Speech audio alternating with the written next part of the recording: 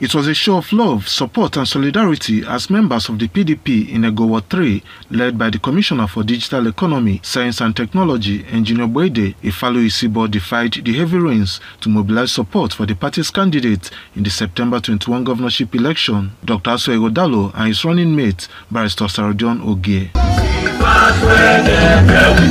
The roadshow, which kicked off from the party secretariat at Use Palace Road, passed through Siloko Road, Ogida, to Testimony Junction, with stopovers at Use Market and other strategic locations where members distributed flyers and other paraphernalia of the PDP to residents.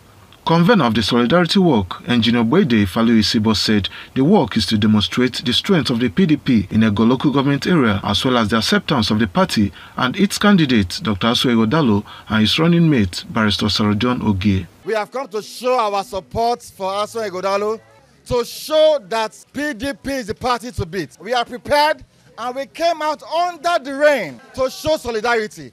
Asue has shown leadership, Ogie has shown leadership, and we are demonstrating leadership.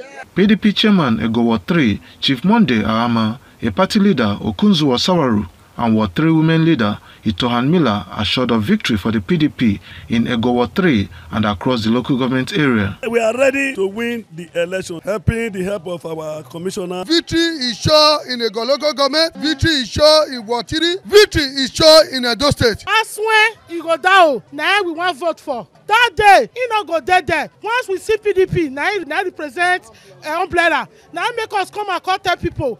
Our papa commissioner, he carry us. We not fear them, now they fear us. The Solidarity Walk is a prelude to reception of more defectors into the party this weekend.